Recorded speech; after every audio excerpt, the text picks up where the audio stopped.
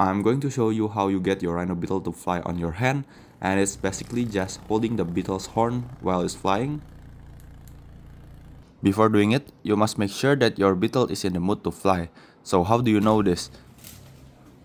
So this usually happens between 9 PM and midnight, and during this time you'll often notice that your beetle is attempting to fly in its cage, and you will be hearing a distinct sound when they try to take off inside the enclosure. Now once your beetle is in the right mood, you can hold it by the horn, flip it upside down, then do a gentle downward movement to simulate a falling motion.